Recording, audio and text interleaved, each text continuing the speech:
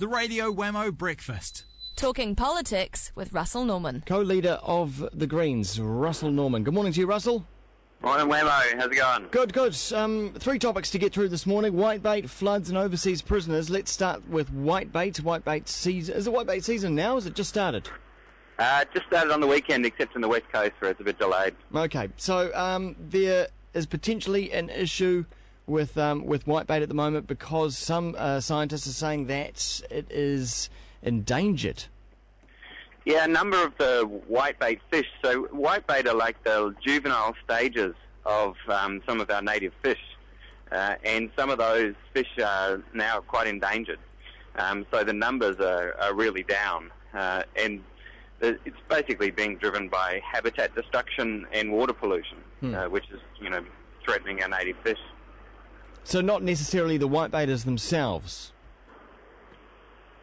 Wait, say that again, sorry? So it's not necessarily the whitebaiters themselves that has caused the drop in numbers. It's these other issues like pollution.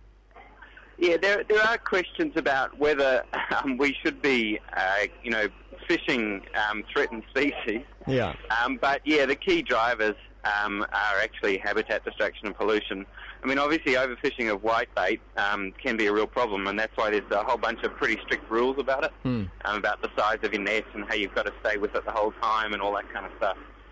So it can have a dramatic impact, because if you string a net right across the entrance to a river, you can catch basically every juvenile fish returning from the sea, and that will be the end of the whitebait in that particular catchment. So do we have any conclusive research on this? There's been a lot of work done looking at native fish. Well, there's been some work done, I should say. I mean, we haven't, as a nation, invested a lot in research on native fish, but we know that habitat destruction is one of the key things. When you do tests, if you run native fish up kind of like water channels, artificial water channels in research, and down one channel you have polluted water, which has dairy effluent or whatever in it, and in the other channel you have clean water, the fish always choose the clean water channel. They really try to avoid the polluted rivers.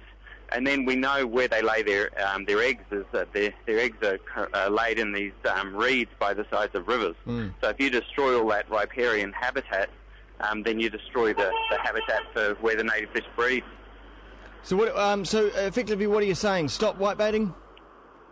I'd actually say, look, let's save the whitebait fritter by actually getting the pollution out of our rivers and restoring the habitat by the sides of the rivers. That would be my emphasis. Okay, on to the next topic, floods. Floods over in Pakistan that are kind of beyond comprehension, really. Are they, in your view, another sign of climate change? What you can say about any individual event is pretty limited, so you can't say any particular flooding event is connected to climate change. What you can say is that the incidence and severity of flooding events will increase as a result of climate change, and there's pretty strong evidence now that that's what's going on. One of the world's biggest reinsurance companies, a company called Munich Re, which is a company that insures insurance companies. So it has a lot of data about the cost of flooding events.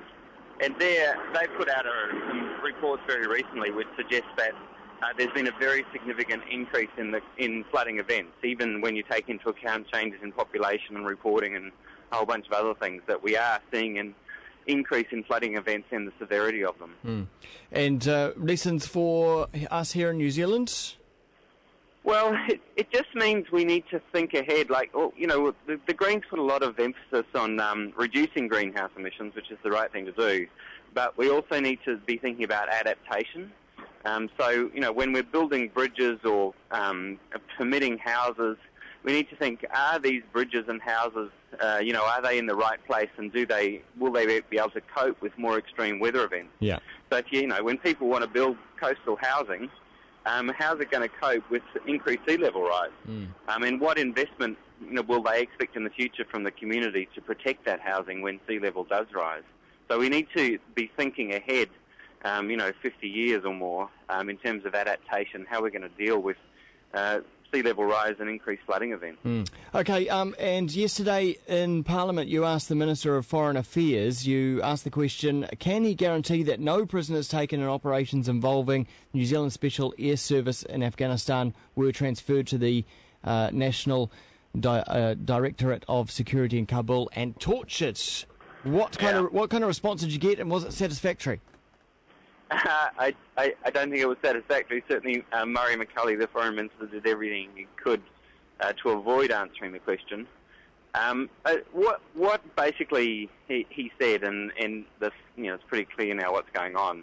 The SAS are involved in these joint operations with the Afghan forces, and the Afghan forces capture the prisoners, so they are legally responsible for them, and then they hand them out over to be tortured.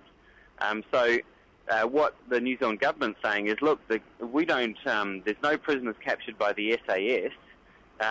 We just happen to be there working alongside them. So if the SAS were to capture any prisoners, obviously we'd do the right thing.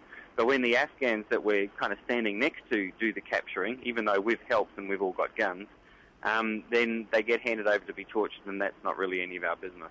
So I actually think it's it's a completely immoral position, because we all know what's going on. So it's kind of see no evil, hear no evil. That's right. Look the other way. Yeah. Well, people have the torture's pretty severe, like amputations, deprivation of sleep and food and everything else, and beatings and electrocutions and the whole gamut. It's absolutely terrifying and disgusting, and they're prisoners that we're helping to catch. Thanks very much, Russell. How's the commute this morning in Wellington? Not too bad. The bus seemed all right. I just got off it. Just got off it. Everything flowing smoothly? Well, it was from where I came in, from Hataitai, but I couldn't speak for the rest of it. Hey, thanks very much, Russell. We'll catch you next week. Okay, thanks so much. Co-leader of the Greens, Russell.